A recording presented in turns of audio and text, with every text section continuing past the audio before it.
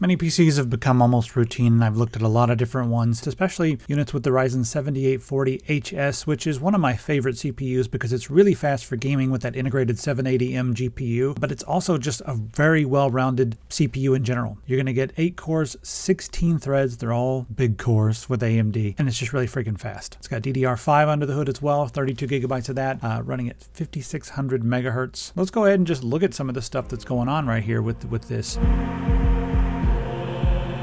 Thanks to Whokeys for sponsoring this video. Now these are OEM Windows keys. That means that you do your own tech support. You're not going to be relying on Microsoft, and they're generally locked to the hardware. We got a coupon code.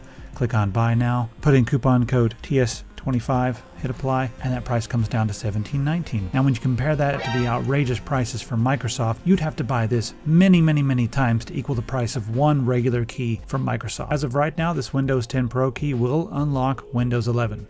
We also have Windows 10 Home, Windows 11, you can buy it directly, Windows 11 Home, and we have 2 flavors of Office. Once you're finished, all you have to do is click on your user account up here, go to your user center, click on My Purchase Orders, just view keys and codes, and you can just copy and paste your key, hit start, type activate, click on activation settings, paste it in there, click on next, and you will be activated. So head on over to Whokeys.com to get yourself an OEM Windows key at a price that makes sense. Before we get too deep, I want to tell you this is one of the fastest I've seen. That's why I'm kind of surprised. But there's a couple other things that surprised me here. Now it's got 2.5 gigabit Ethernet, and normally with the AMD stuff, you see a Realtek, but right here we have an Intel Ethernet controller. This is the i226V. So if you're running VMs, if you want to install Proxmox or something like that, it might be a little bit easier. I've had pretty good luck with the Realteks, but some people seem to really like the Intel. They're both great. We've also got Wi-Fi 6 right here. There's that 780M with 4 gigabytes of DDR5. Here's the information on the 7840HS. I believe this turbo's up to 5.1. TJ Max is 92 degrees. This is a very fast implementation. What are they doing to make it so fast? Like I just said, they're drawing a lot of power, but it's getting warm. That's the trade-off. It's really fast, but it gets pretty warm. It doesn't go over the T-junction max. It stays 5 or 6 degrees under the T-junction max. I'm okay with it. Of course, it's always nice to see it 20 degrees below the TJ max or whatever. I'm not going to complain that much because it's so freaking fast. Now, the stock clock's 3.8. It turbos up to 5.1. So the TDP when you're just chilling is like 35, but it'll go up about 50, 55, somewhere in that range. Doesn't pull too much power. You got 16 megabytes of L3 cache. And then let's look at the ports. So we got a couple 3.2 USB. We also have USB Type-C and a headphone microphone combo port right there in the front, plus your power button. The USB on the front is a 10 gigabit per second USB Type-C. And then we also have a clear CMOS button right there in the front. The case is nice and sleek, made out of solid materials. It feels really solid in your hands. I hadn't played with one of these before, so I didn't know how it was going to be. Flipping it around to the back, we have HDMI 2.0 and DisplayPort 1.4, as well as USB 4, which will support up to 40 gigabits per second of data transfer. You can support 3 monitors at the same time. Then we've got our 2.5 gigabit LAN, and below that we have a USB 2.0 port, which I always like to see. We don't need everything to be USB 3.2 or USB 4. Now you can see we have some large fins exposed just above everything. Now as far as upgrades go, it's pretty easy to take the bottom off. You just remove 4 screws, and there's actually a little tab you grab and pull off the bottom. And then we have 2 areas here. Now the first area is just a little sled, and you can install another M.2 right there. So if you want some extra expandability, take off the back, install the extra M.2, leave the 32 gigabytes of RAM that's hiding below, just leave it there. Don't worry about it. But if you want to mess with the RAM or any of the other internal components, you can remove this sled with a few screws. Just don't rip it out because it's got a fan and some ribbon cables attached. Just be careful with that little fan there. Move it aside, and then you have access to the crucial memory that's underneath there, the crucial DDR5 memory. So I don't think many people are going to be doing that, but it's just nice that we have some cooling under here. It's not noisy. I've seen some of these fans that are extremely noisy. I didn't hear any particular noise that I thought, oh, that's the little fan. So cheers to them for that. All right, let's jump in and take a look at some benchmarks, and then we'll sum it up.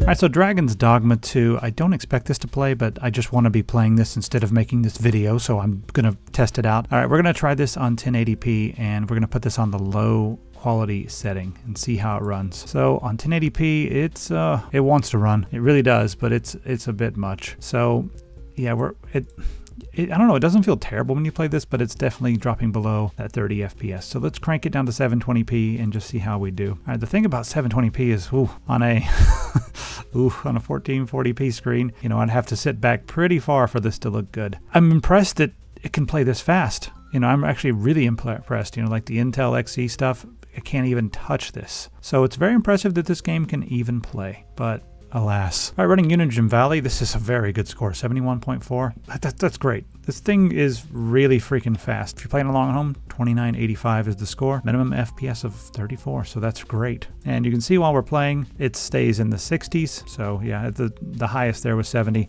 Completely acceptable temperatures for gaming. Completely acceptable, and it's also not that loud. Let's run a little bit of superposition. We're running this on 1080p medium, score 5202. Look at that, the minimum is higher than I think the maximum on a lot of the Intel systems. These AMDs, especially the ones with the 780M graphics, are just killing the Intels. I can't imagine why anybody would buy one of the Intel mini PCs if they wanted a game. So there's the average 38.91, very respectable score for a tiny PC on 1080p medium, because this taxes not only the GPU, but also the CPU. All right, so take a look at this on the high setting. We're getting above 30 FPS, and you know, the minimum was 29, so it stays above 30 FPS almost the entire time. Don't want to drop below 30, so let's see if we can get it above that. I'm going to run this on the medium setting, and I always just turn off the motion blur because I have a personal vendetta against it. So motion blur off, running this on the medium setting. And I want you to look at how good this game looks on the medium setting, because this is something that I think looks better than a lot of other games on high, because it has not only high fidelity, but it also has art direction. Our average is 46.39, the minimum was 39.26. It's extremely stable, it's extremely playable, and this is a very good score for this little system. I always like to look at some of the new AAA games or some of the big fancy graphics games like Cyberpunk, was not quite new, but kind of new. You know, stuff that really pushes these to the limit, but really there's a gazillion indie games out there and a gazillion games that don't require enormous amounts of horsepower that are going to play great on this system. I want to take a minute to recommend something. They sent me over a key for a game called Amedama. Now this is a new game from Japan. Some really interesting sort of samurai style swordplay going on right here. It's a little bit intricate and complex. There's all kinds of stuff going on with the story, but it's hilarious. Within the first 10 minutes, I have died. My soul has come out of my body. I've possessed a frog and a Shiba Inu. And then after that, I was able to possess an old man and then possess an izakaya employee. And so I'm running around as this izakaya employee, like cutting people with a butcher knife. So if you're someone who likes punishing, brutal combat, I mean, it's a samurai game. It's going to be difficult. But if you like stuff that, in my opinion, is like Dark Souls style difficult combat, I mean, it might be a little bit easier once you learn it, but it's not really my kind of thing. So maybe I'm not sure if I'll stick around for it, but even though I'm curious, but if this says something that looks interesting to you, this will run great on a system like this. And it was quite a bit of fun. So I like to raise awareness whenever I see something cool. So if you think Amedama looks cool, then check it out. I'll put a link in the description. This is Crystal Mark Retro, and it tests all kinds of different things. CPU, you can see 2D, 3D tests. This is not Crystal Disk Mark. This is not Crystal Disk Info. This is Crystal Mark, just the standard old Crystal Mark, and this is the retro skin. But you can go and grab this and do a test if you wanted to. There's our read and write for our hard drive to give you an idea of what kind of speed we're dealing with there. And then there's the rest of our scores. Just wanted to show you this in case you wanted to go and test it yourself. Let's run Geekbench 6. So here's our test results for single core 1427 and multi-core 9624. And then I'll scroll down here so you can see all the individual test scores. If you're trying to figure out exactly how it's going to do some specific thing, that'll tell you. There's our OpenCL score with the AMD 780M. There's the individual scores. Next up, let's take a look at Cinebench. There's our multi-core score, 15025. Pretty good score. You know, it's about what I expected, so you can test it again at home. 8 cores, 16 threads going on there. Take a look at that single core score, and it's reporting a really high score, but we're only comparing that to some of the 11th gen Intel. Some of the 12th gen Intel are indeed faster for the single core, but I think altogether these Ryzens are faster, and the single core, I'll have to go back and double check, but the Intels are really fast, but I love these AMDs for you to get so much speed for the size. All right, let's hop over into Premiere and just see how it feels. I've got some 4K video footage right here. Now, normally I edit these things on half resolution, but I'm going to crank this up to full 4K resolution just to see how snippy it feels when I'm zipping around there on the timeline. It feels pretty good to me. It feels about like I'm using any other system. All right, let's do a cross dissolve and see how that feels. All right, so the cross dissolve does not feel amazing. It feels okay. Seen better when it comes to the cross dissolve, doing the effects and everything there, but it's not terrible either, and it does feel really snappy while you're editing. So you can absolutely edit 4K video. And also a little trick, just turn it down to half resolution when you're editing. As soon as you press the pause button or press the space bar, it snaps back to full resolution. It's only half resolution while it's playing in the timeline. So that's how I recommend editing. Anyway, pretty fast.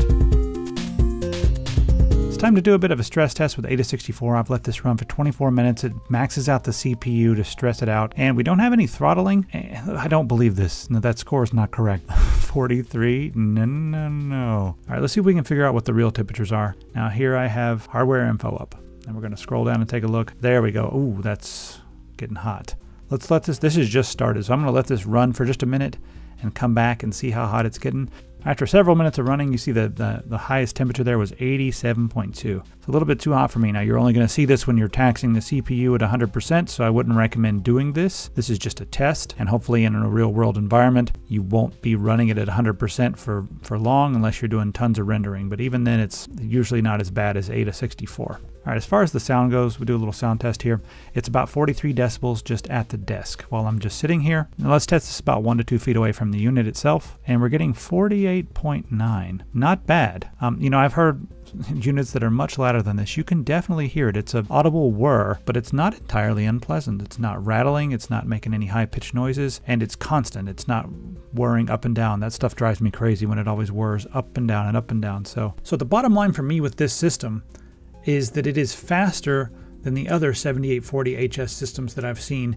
It's almost as fast as the Geekom A7 that I tested, which is a Ryzen 9 system that beats it on pretty much everything, but only by a couple FPS in gaming. So, the GPU's clocked, I think, a couple hundred megahertz higher on that one, being the Ryzen 9. This is just the Ryzen 7. But they're pushing this Ryzen 7 to its limit for these little mini PCs. See, the thing is, this one performs almost like those Ryzen 9 parts. So Trigkey has me very impressed with this unit, and I'm curious to see what else they have.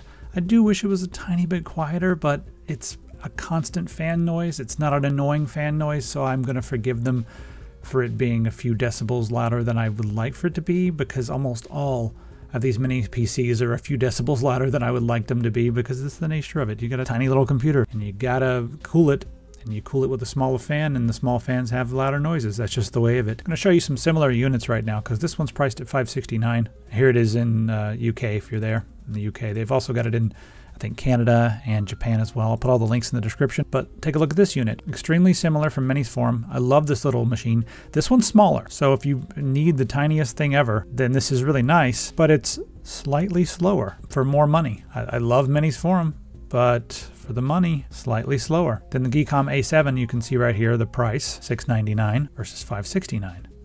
And this one's almost the same speed. Like, this is a couple FPS faster. But this is the Ryzen 9 version. I don't have the Ryzen 7 version of this. I've got the Ryzen 9 version, and it's like 2 FPS faster in most things. This is a very good deal. Anyway, we'll leave it with that. Let me know what you think of this in the comments, and I'll see you there. If I've talked a lot about gaming. If you don't want to do gaming and you just want to do like Proxmox or VMware or something, this might be a pretty good deal since it has that integrated Intel and a super fast AMD Ryzen CPU with 32 gigabytes of RAM plus an expandable M.2. Something to think about. All right, see you in the comments.